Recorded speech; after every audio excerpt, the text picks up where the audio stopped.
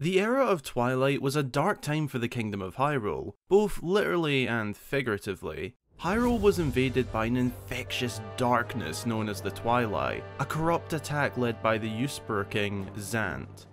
This game has a phenomenal story, but deep within this adventure hides a ton of secrets. Interesting details or landmarks that have a deeper meaning than meets the eye, obscure references, and so much more. And judging off your guys' love for my past two videos covering secrets in Breath of the Wild, I thought I'd take another bash at these secret videos, but on my favourite game, Twilight Princess.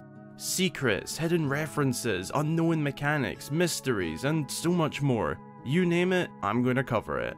As usual, I have done as much research as possible to avoid repeating secrets that are commonly known, or that have been covered by fellow creators. So some of the more popular secrets and references, such as Henna's resemblance to the fishing guy from Ocarina of Time, won't be mentioned this time around. Be sure to go grab yourself a snack or drink and show me your mouth-watering meals on my social media, and without further ado, let's dive into 5 secrets in Twilight Princess that you might have missed. Prior to the release of Breath of the Wild, Twilight Princess was actually the highest selling Zelda game. Whilst you might have thought it would be Ocarina of Time, it's actually Twilight Princess. Now this is likely due to the fact that there are 3 versions of the game, the 2 originals released for the GameCube and Nintendo Wii, and the later HD remake on the Wii U. The games are nearly identical, but during development, something was accidentally left in the original game, but the developers decided to keep it in the game in the HD remake. For some context, the game was originally planned to have a magic meter, similar to the Wind Waker, but this was removed for whatever reason. Now, if you've played a few of the older Zelda games, you will know that to fill the magic meter, you typically need a green potion or jelly, and in Twilight Princess we see this sort of restoration jelly in the form of red chew jelly, which replenishes hearts, blue chew jelly, which restores all hearts, along with purple, yellow, and rare chew jelly, which have various effects. But one type of jelly that actually has no purpose can be found in the game: green chew jelly. This can be found when a yellow and blue chew merges together, creating a green chew, and as you would expect, it drops green chew jelly, but it has no effect. This is likely because it was planned to be used to replenish your magic meter, the same magic meter that was removed from the final game. Funny enough, they kept this little secret in the HD remake, even adding its own text, which the older versions don't have. So the developers are fully aware of this chew jelly, which was probably accidentally left in the final game, but decided to keep it as a cool little secret. Castletown is one of the most iconic locations in the Zelda series, a joyful and happy settlement right beside Hyrule Castle itself, making the town the heart of Hyrule. Within the town we can meet many interesting characters: Telma and the Resistance Group, Chudley, the owner of Chudley's Fine Goods and Fancy Trinkets Emporium, Tingle's biggest fan, Purlo, and one of the most interesting characters, and the person for this pick, Madame Fanadi. This Sheikah associated lady runs Fanadi's palace, her fortune-telling home and place of work. For the absolute bargain price of 10 rupees, she will tell Link either his fortune in his career or love, acting as a mechanic to help the player figure out what to do next in game or locate a heart piece they haven't acquired yet. But during her fortune telling process, she gives away a huge secret. Whilst predicting career fortunes, Fanadi will quickly mumble some magical words, but if you slow this down and reverse the text, it's actually English and reads, "What am I talking about?" The same goes for love fortunes, but with this request she mutters out, "Wait, loading takes a while." It's very easy to miss this as the text does go by rather quickly and is backwards, but it's a funny little secret that could even be a very, very subtle reference to a lot of fortune tellers being blatantly a scam, but that's just a guess. It's a cool little secret that's easy to miss. Twilight Princess has some of the most fun mini-games in the series in my opinion. You've got Purlo's Star game in Castletown, Isa's Rapid Ride, and Henna's Roll Go game, which is the most infuriating game to ever be created by the way. But one of the coolest and also most bizarre is Fire in Philby's Flight by Fubble game, where Link can pay to grab a cuckoo and take a flight down to Lake Hylia. with the game part being trying to land on a platform with multiple levels all containing chests. But it's these foul flying creatures known as cuckoos that hide a little secret. This can be done anywhere in the game, but I thought this would be the most suitable place to mention it. But if Link attacks the cuckoos in Twilight Princess, he will gain control of the cuckoo for a brief period of time. This is such an odd secret, considering that traditionally, if Link even accidentally bumps into a cuckoo, they will launch a full-on assault on the hero. It's so random and something that you could not know at all, as the game doesn't tell you this, thus making it one of the funniest secrets in the game.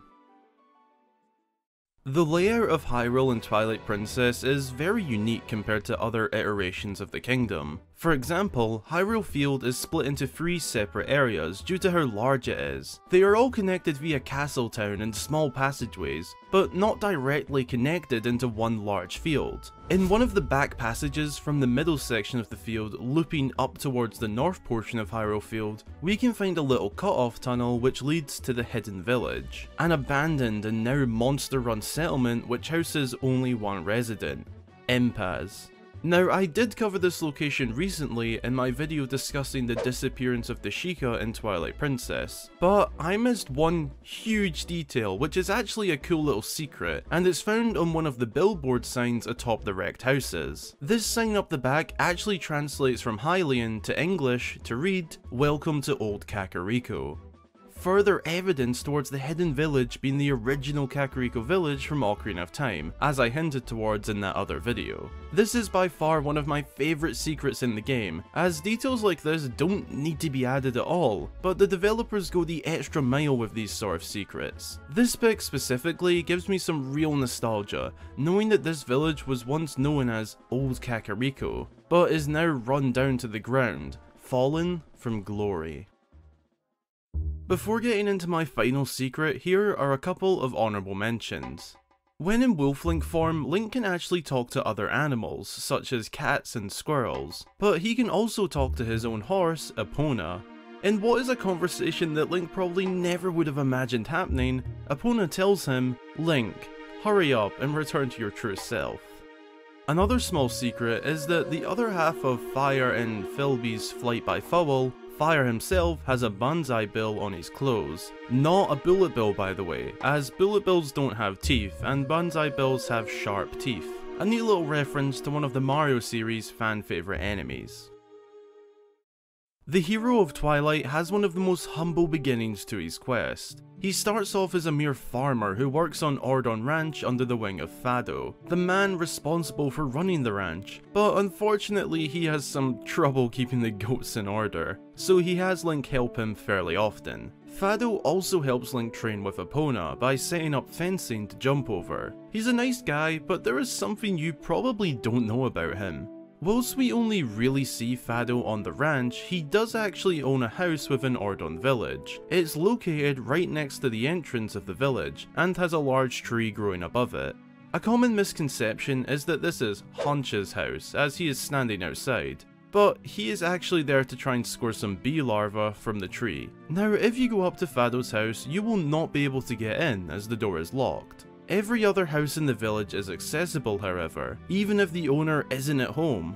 But what's odd is that Fado's house is actually eternally locked. No matter how far Link progresses through the story, this one house will always be locked. Trust me, I've tried this, as it's something I've been curious about ever since I first played the game. Many players either go on with the impression that it will become accessible at some stage later in the game, or they just forget about it. But Twilight Princess mega fans, like myself, did not forget about it. This little secret has even earned itself the title of an urban gaming legend, with some players claiming they got access to the home, but sadly that's false. According to series producer IG Aonuma, the house was left locked and incomplete due to time constraints, which makes sense, but leaves us with this eternally locked house, the only place in the game that we can never gain access to. Thanks a ton for checking out the video. If you enjoyed, be sure to drop a like to support the channel and subscribe for more Zelda content. Did you learn any new secrets or references within Twilight Princess? If you did, be sure to let me know which ones and/or any I might have missed in the comments below. The game is over 10 years old now, so there was always going to be a higher chance of some of these being known, but if I even taught you 1 or 2 new secrets, I'll take that. Huge thanks to all of my wonderful Patreon supporters for your kind support to the channel. Your generous support helps me to make these videos as often as possible to the highest quality possible. So thank you all so much, I really do appreciate it. And special mention to new patron, William Morales. If you'd like to become one of my patrons and get your name featured at the end of all of my videos and more, then check out my page for the card in the top right or link in the description. Channel memberships coming soon, by the way. Again, thanks for watching, and until the next time, I've been Hyrule Gamer.